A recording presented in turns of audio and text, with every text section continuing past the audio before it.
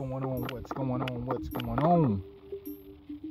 Hey guys, I'm back at you with another one, and this time I'm going to tell you guys why I choose a weed eater over an edger when it pertains to edging my properties. Stay tuned.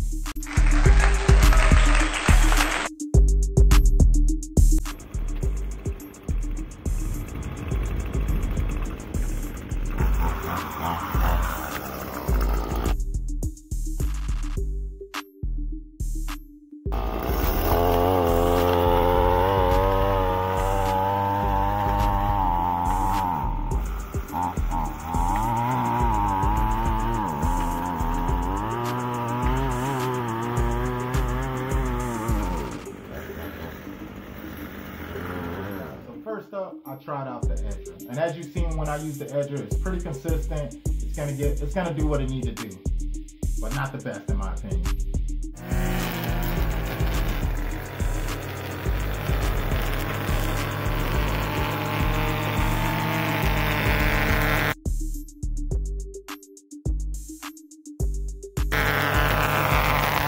Alright guys, so second up is of course the weed eater, and for this one guys, I actually did basically a front edge.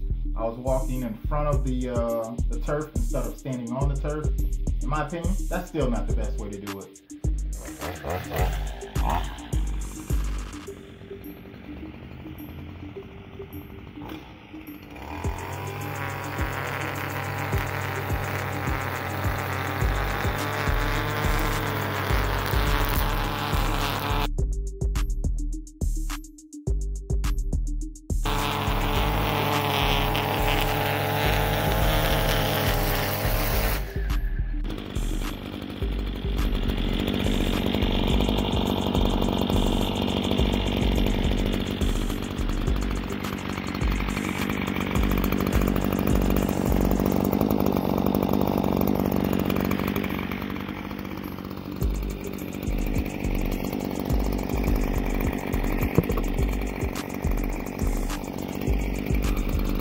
Last one guys, this is pretty much a demonstration of me actually standing on top of the turf and walking backwards.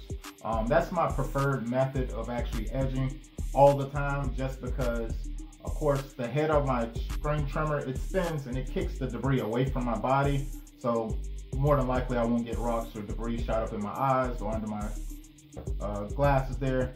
But also I feel that I get a more defined edge, and that's from any angle. So when I'm standing on the turf, if I edge it with a string trimmer, I feel like it's gonna be sharp, period. Versus when I stand in front of the turf, if I'm on the sidewalk and walking in front of the turf and edging it, I feel that if you stand on top of the turf, you'll see the imperfections that you wasn't able to see from a different angle. Same thing with the edger. Give or take, that's not a brand new blade on there. The blade is kind of short, but it still served its purpose. As you see, it kicked up a lot of dirt. That's more dirt that I have to blow with the blower. Sometimes it's not always necessary. And the reason that I prefer to choose a string trimmer over an edger is because the way that I operate. And what I mean by that is I'm a solo operator at the moment. So the properties that I maintain, it's not like they're being skipped for weeks and weeks and weeks without being edged. If I'm using the edger on them, usually I use the edger just the first visit, you know, when I get a client, and after that I can string trim it because I'm not losing any time. It's not taking me any longer to use a string trimmer versus the edger, and I'm going to get a sharper and finer look just because the string on the string trimmer is a little bit thinner, and I can cut the debris off the top of the turf. So say if this is the grass, right? Usually there's stuff sticking up here and it's sticking out here. I take the string trimmer and I cut this off, say by the sidewalk or the driveway. I cut off the extra grass. Also, there's little sticks sticking up by the top of it as well. So I'm able to actually trim that with the string trimmer as well by taking one pass across the top. The mower typically don't get that close.